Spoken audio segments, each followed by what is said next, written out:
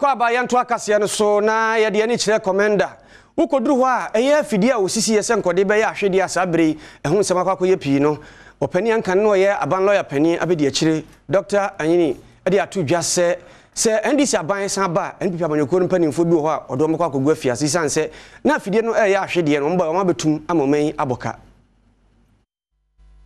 mpanimfo bi a wonum ewo NDC amanyoko no emu echwese Ohu se enipa bi ene hye kuntuna se a won pese Komenda Sugar Factory no obeye adwuma esenti enche wobeye won hwehwemu a obi pia obehu se ne ho bom mu no emra no ene se nipa no ebidi enka ne attorney general Dominic Ayine ene Adom Kasee etwetwe enkomo ene odi tu dwa se MPP amanyoko eba ye no sa Komenda Sugar Factory a aban no ebo ka America dollar no dumienu edi esi ye no onye wadwen se obeye hu bibia ena esi wono mu a bibia emfremu ema what is answer mu etu jowa bra ranking member ya wo Trade Industry and Tourism Committee on Mashebedwafie emu Emmanuel Amakofeboa edi edom eni ekọ Komenda Sugar Factory ekọ honom akwansra member made it patently clear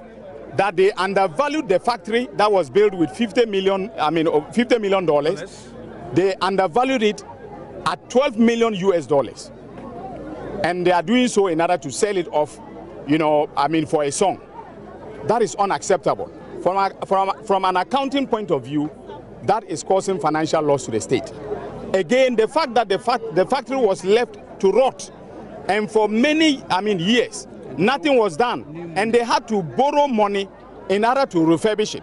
That again, from an accounting point of view, is causing financial loss to the state. And the next NDC government in 2025 will be prosecuting those who are responsible. And wachi ena Emmanuel Amakofeboa editu just say wonu be de betimi bia sebe a sa factory obetimi ebie no manfo enya adwuma aye. November 2016 ye de call parliament what prove bibia na ye koto aba na ye wotu yen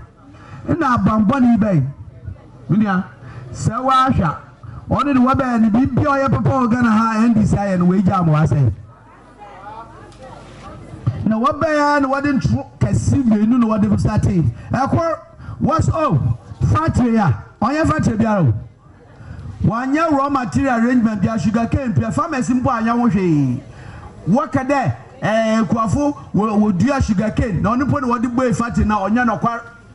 yakoto sugar no we baby ne ye de bai